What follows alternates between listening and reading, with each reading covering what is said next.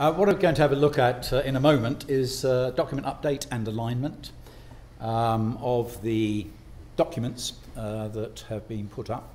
We've heard the term wrapper today, whatever term that's going to be used there. These are the documents that you need to be able to become BIM Level 2 compliant, or certainly understand them all and certainly put a vast number of them in place within your organisation. Now, Terry this morning mentioned that all of those documents are there now. They're on the BSI website, or you can get to them through a BSI website. It will require you to get to some of the CIC documents as well, but they're all there. So you can go, you know what BIM Level 2 is now, and all that documentation is available. We have a continuing requirement to keep these documents up to date, to get rid of some of the ambiguities. People, you'll be surprised, or perhaps you won't be surprised, how many people love sending us emails to tell us what's wrong with the standards rather than what's right with them. So we gather all this information up, and from time to time we will go through all of that documentation and carry out an alignment to make sure everything fits together so that you don't have any ambiguity. Because obviously for anybody implementing it, one of the problems you're going to have, we've heard enough problems out there this morning about people can't even agree on the file naming convention. You certainly don't want ambiguity in the data set so that people can start arguing about which is the right one and which is the wrong one. So that's what we're going to be talking about in a minute. Guy very kindly gave me that historic view. I'll actually point out another historic view because these are quite interesting to some degree, to some of us anyway, but I'm going to bore you with it. We wouldn't be sitting here today if it hadn't have been for the work of a lot of people. And you have... somebody left a telephone here? Whoever it is, somebody's trying to call you.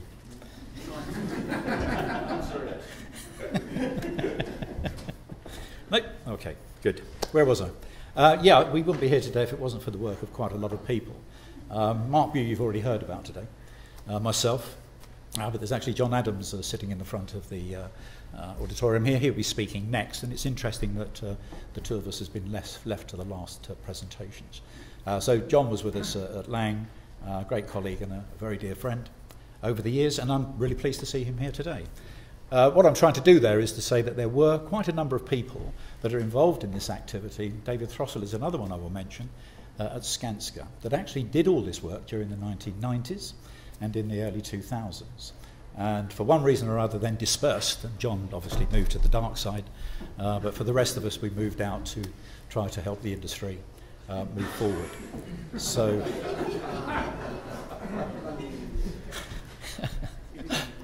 you got there in the end. You got there in the end, that's all that matters. You are last speaker. John, okay. So what is this all about? Document update about BIM Level 2. Now, once again, I'm using this to emphasise it's BIM Level 2, BIM Level 2, BIM Level 2, not Level 2 BIM, Level 2 BIM, or any other rearrangement of those three items that the industry is wonderful in has to keep reinventing things. So even that has to be swapped around by lots of different people. So this is about BIM Level 2, not BIM Level 3. That is where we've got to get to eventually, but we cannot get to BIM Level 3 until we've actually embedded BIM Level 2. And what did come up in Terry's thing this morning, I don't know whether you all noticed it, but part of the BIM Level 3 work that we have to do is to embed BIM Level 2. So the work hasn't finished, it will continue until we're satisfied it's in place and can support the activities that we will need to bring into play for BIM Level 3. Now on all these levels, 1, 2, 3, whatever, just wanted to just clarify something that there was also a presentation this morning on the slide there which showed us as Level 5, 6, 7 and 8. They have got absolutely nothing to do with BIM Level 2. They are academic terms, they are levels of academic achievement, so to Level 5, Level 6, Level whatever. So don't let's get the two mixed up. There's not people out there doing Level 8. I'd be very surprised how many are doing BIM Level 2. They are building and they are moving forward, but don't let's get confused about that and don't worry about it. For BIM Level 2, the April date is with us. It passed a couple of days ago. And the government departments will require, and once again, need to just put the emphasis here somewhere. Terry did this morning, I'm going to re-emphasise it now. It is the government departments that have to be ready to procure the requirement. We've set the date to hopefully get you, the industry, to also prepare yourself to answer the requirements put down by those departments. So April the 4th was the capital projects for BIM Level 2 processes. The mandate is there. This is what you have to do. The documentation I've mentioned already has moved to the BSI website. I haven't got the link here with me today because, once again, I've seen 3 different versions of the link, so we'll take the one that was on yours this morning rather than me confusing the issue now. And as we say, through that link, BSI, which is the right place to put these documents, because the BSI fundamentally wrote most of them in the first place, and they're the right people to keep this up to date and moving forward, and supported by the BS 555 committee as well. I don't know whether you know, there is a dedicated committee at the BSI called 555, which looks after all standards for the construction industry, and there's a whole steering group, a committee there that really understands where we're going. Hopefully they will all still understand where we're going and how we're going to get there. So it's the best place for that to be. The other thing about this is to remember is that last bit there, for all those people who worry about money, is that the documents are still free for at least the next 2 years, as I understand. Okay, so there's no need to worry about, I don't have to pay for that, I can't afford it, whatever. It is all there and it is all free to download. Having said that, there is one document which you should have there, which it says you have to pay for at the moment. Don't download it. It's actually BS 1192 Review Plus 2. So don't download it at the moment because it says on the website plus 1. So wait a couple of weeks and that one will be free as well. Keep visiting it and keep updating yourself as we move forward. There is always this updating process going on. Part of the problem here is that a lot of these documents, some of them, BS 1192-207 has been in place obviously since 2007. So we've moved on quite considerably. That document has been hammered to death. We've had everybody and his dog sending in things saying, you know, we spelt such and such wrong on the 3rd line and whatever. Interestingly enough, we haven't had anybody saying it's wrong. Yeah. So it has stood the test of time. The one thing in there that everybody does talk about, of course, is the file naming convention, which of course is completely wrong for everybody. And if you understood, and I'm going to tell you so that you do understand, the amount of energy we put into coming up with that file naming convention was based around 70 odd organisations, 70 odd organisations in 2005, 2006, proffering their CAD systems and their drawing management systems. And to get 70 people to agree on that file naming convention that we've got there, believe me, took a heck of a lot of effort. But we came to a conclusion, we came to an agreement. It was tested over a 10-year period, and it was again tested with government money through what was known as the Avanti programme. It does work. I think it was the Olympics argued about what the file naming convention should be for almost 6 years and never came to a conclusion. So, you know, it's there, we know it works, use it, don't try to overthink it. Okay, so that is being brought up to date. There are some small changes there, which means we then have to align all of the other documents that may refer back to that. And indeed, even documents that don't refer back, we've also had to look at. So we are now going through this alignment process, which is not a simple one in itself. The main documents that we're looking at the moment are BS 1192-207. There is a Corrie Addendum Plus 2, which is the one I was just talking about. On the BSI website at the moment, they're still at A1. So there is another one. Well, it should have been up there last week, but obviously they haven't quite got through their own internal processes to get it there. Keep looking at the website. That one is coming up. It says you pay for it now, but it should be free. It's only a Corrie Addendum after all. We're also looking at PAS 2, and we're looking at PAS 3. And alongside that, we also have to check against the CIC BIM protocol. The BIM protocol, all of you have read it, I'm taking it. Well done. That's quite good. At least half there. One late hand. The CIC document, the protocol lays down how we're supposed to be working, what are the responsibilities of the client, and what's the responsibility of the supply chain. And there are one or two things in there that have got out of step, particularly what was in BS 1192 and indeed in PAS 2. So we've had to look at the CIC BIM protocol as well. Not sure whether that one will be updated, that's still in the throes of it. Basically, the BIM protocol is in the annexes. They are to some degree in conflict with PAS 2, certainly on levels of graphical representation and levels of information. So go to PAS 2 for that bit, or in fact you should be going to the DPOW on the MBS website. How many of you have visited that? Okay, because that becomes a very important place to go to.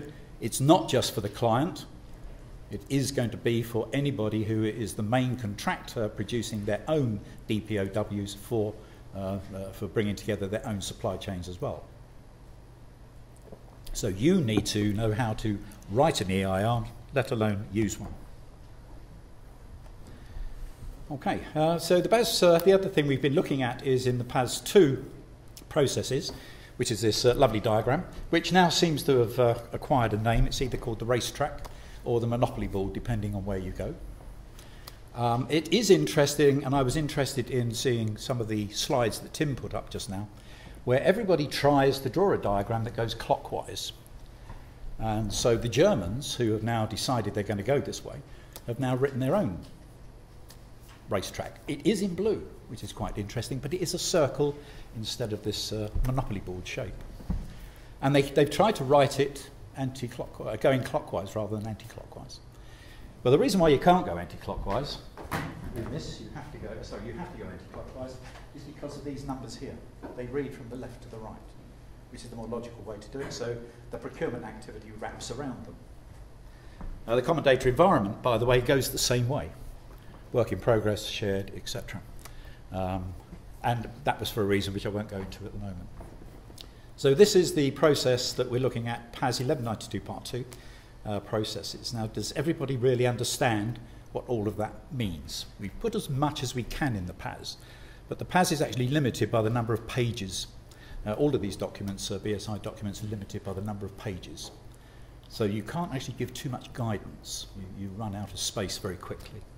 But what we have done in trying to make sure this works and it's fully understood is we've produced a number of process maps, more detailed process maps of each one of the stages in that blue PAS. So there's one at 0, 1, 2, 3, 3, and then at 6 again.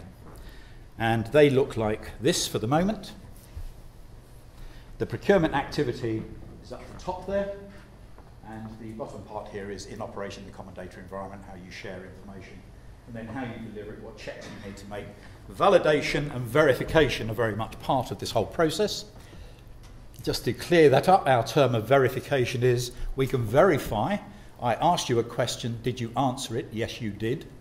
I don't know whether that answer's right, because we need some other acceptance criteria to validate that the question is actually right. So we can verify you've delivered it, but then we have to validate whether it was the right answer. Now, everybody expects that process to be at the far end after gate 6, stage 6. In fact, it has to happen all the way along the development route, so you know whether you got this information right or not. You don't want to get to gate 6 and find out it was wrong, because that may mean you're going back and redesigning something and putting it right. Who knows? So verification and validation is something we're also talking about in this process, and where does it occur? So you can't read this very well. We have updated it since I put it in this presentation. Okay, but the red points are where we have got to produce some visual examples of what these things look like. So that's what the red writing there actually means. Once these have been tested, and they are being tested on a number of major projects at the moment, government projects, to see whether they work or have worked, or it is the way in which we would like to change those processes to adapt and adopt, then we will be completing these, and they will be available on the BSI website. There will be an area where we've got all these process maps showing guidance, so there will be a lot of written information at each one of these stages to expand on PAS 2. So the CIC protocol is describing the responsibilities of the client employer, the responsibilities of the contractor employer, and the responsibilities of the lead design construction contractor. I put this one up because we keep running into problems here. We use the word contractor, contractor, contractor. This is anybody that bids for work and wins work. So we have contractor designers, possibly, in the procurement route. People get confused about who is the client and the employer.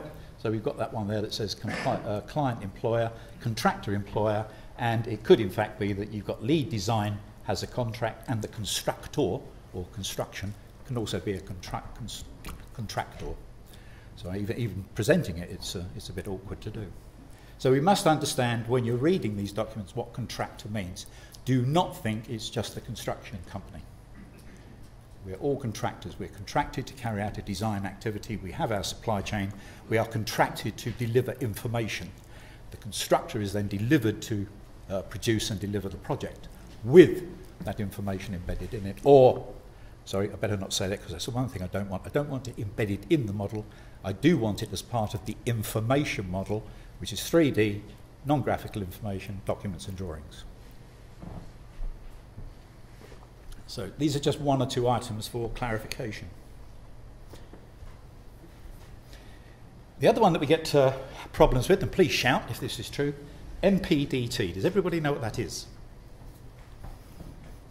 One hand went up there. Oh, two, three. Okay, there's been a problem with this thing, the model production and delivery template, or table, doesn't matter which one you call it. MPDT. This is actually a contractual document. So, and also it is in the first part of the EIR, is the client's first attempt to specify at a high level who does what information at what time through those stages. So when is the architect involved, when is the town planning involved, etc., etc. That is a high level explanation. That goes to the supply chain, who will then, the main contractor will look at that, assess the need, and then put together his supply chain to answer those particular high-level requirements. They then develop their task information delivery plans, what it is they're going to develop, and the main contractor will pull those all together as to what models are actually going to be developed to answer the questions that the client has asked. And those models will be extracted into the MPDT as part of the contractual commitment for delivery at Gate 6. That didn't clear up anything, did it? I can see by the look on your faces. But I've raised it and we've put some more explanation in there as to what that's all about. And as it says, this document forms part of the contract and will contain the graphical models and the non-graphical information to be delivered during the CapEx delivery. I will hasten to add here, if I haven't done it later on, that this problem about delivering the AIM, the asset information model, you don't deliver an asset information model, you produce the project information model with everything in it and you hand it over to the client, who will validate that the answers they've got, and that will have to be done manually to a large extent, forms a data set that can be used for asset management. So the PIM is still there, and this question that Terry put up, or somebody put up, Tim put up just now, is how do we keep the virtual model up to date during this process? Well, the way we do that is that the data set, the models, the 3D models, etc., are in a common data environment in the client's ownership. And his asset management CAFM systems feed off that data. They don't change it. The change comes about by other small programs, large programs, or whatever. So background, the racetrack, procuring an activity, bringing about change, update the data in the PIM. So the other thing that needs to be defined are the deliverables at each stage. Initially, as I said, they will be defined by the client in the DPOW, along with the required LODs. And once again, I'll split this down, as we keep trying to do, into graphical representation and the information that needs to be delivered at each of those stages.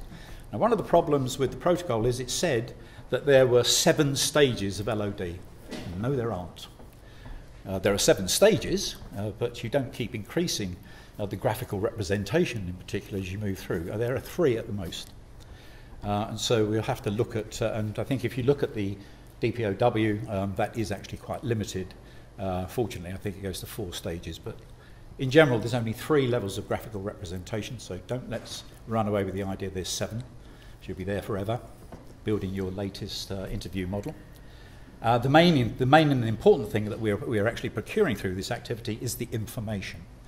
And so the DPOW from the client asks the question, and you need to answer that question how you're going to ask for it, which means you have to break that down from the main contractor and produce another EIR to procure your supply chain. What do I want you to produce for me? So when I wrap it all up together, I can answer the client's original requirement. The DPOW will continue to be developed. The initial one is out there. People are using it, and there are things that we need to tweak and update or whatever as we move through. So these things are always in a state of continuous update. The more and more we learn, we're all learning together. So PAS 2 has been updated and a number of ambiguities removed. Additional guidance and notes have been added. All documents have been reviewed for consistency in terms of terms and definitions. And the T&Ds are also part of an ISO BIM review that we're carrying out. I don't know how many of you know, but we're actually moving the PAS and the BSs to ISO 19650. So this is hopefully to deliver this. Hopefully we will be delivering an international version. And in that situation, we've had to make sure that the terms and definitions are consistent across all of the documents so that they will be consistent in the ISO standards as they come round the piece. So we pulled all of those out, all of the different C&Ds out of all of the documents, put them into one big document, gone down and agreed which ones actually comply, which ones don't, what is the consistent one, and then we've sent it to the ISO team. They're also carrying out the same thing now as we speak, and hopefully we get that back in a couple of weeks. We can then put the T&Ds consistently throughout all of the documents. For instance, if anybody's looked at it, does anybody know what a TBM is? Sorry? You read the standard. What does it really mean? Exactly. The reason that came about was originally it was TBM as temporary benchmark in smaller, and then somebody elevated it to uppercase, and I won't go into it. Unfortunately, steering committees, when you're writing standards, can hold sway over the authors. So the authors really need to grab hold of these things and make sure that they really understand what they're talking about and push it through. And I go back to the 70 people in a room trying to figure out what a file name is. So we've also added some further aids to understanding of an EIR and what they shall contain. It wasn't until we got to PAS 3 that we realised it wasn't just the EIR that should have been there, which was basically standards, methods and procedures. The ER still remains, so the employer's requirement is still there. The I is just, and we want to procure this, the return of this in a digital form. But we also have the requirements for the organisational information requirements, and the AIRs, the asset information requirements, which will aid the information we deliver, the CAFM. And into that, of course, now that it's been written and published, is the security requirement. So the EIR will not just be standards, methods and procedures as on the task group website. It actually has to take into account these other requirements as well, right at the beginning of the project. So you have to understand how you're going to answer those sorts of questions as well. Okay. There's also further commentary to the requirements to verify and validate. I mentioned earlier, information continuously throughout the delivery stages. Somebody mentioned just now that some projects are, I think it was Tim, in 35 years to deliver.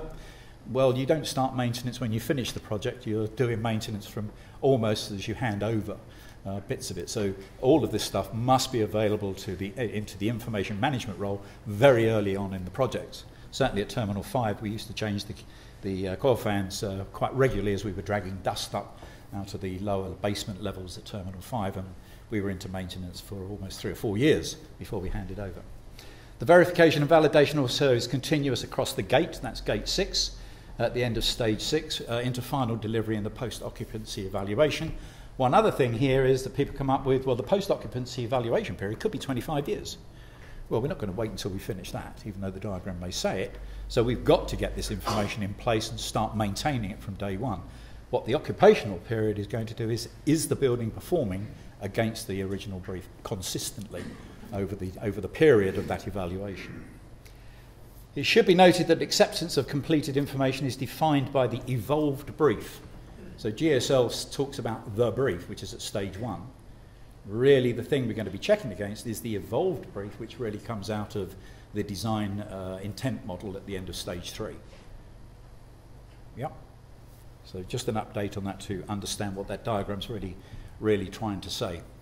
And so it's that will be at the end of stage 3, and that will form the basis of the requirement of 8536, the soft landings requirement, to be there at the end of the job, look at, see what's going on, desnag it, etc., and deliver against that evolved brief. And I think that's about as far as I would like to go at the moment. I think we've come to an end there, as this page shows you. Okay, thank you very much indeed. I hope that helped.